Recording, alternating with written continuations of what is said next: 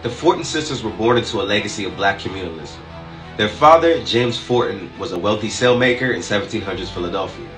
He was also a staunch abolitionist who petitioned against anti-black laws.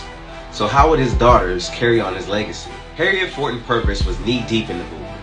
She was a conductor in the Underground Railroad, and she and her husband opened their home as a haven for enslaved people trying to make it to freedom.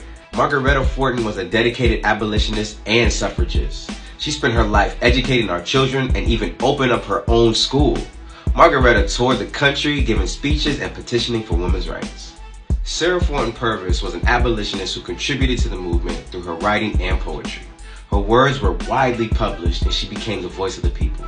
Like the Fortin sisters, we must see the importance of sharing our resources to build strong black communities. Whether it's education, housing, or art, all of us have a role to play in the fight for our liberation. Share this video and follow PushBlack Finance for more stories about black economic empowerment.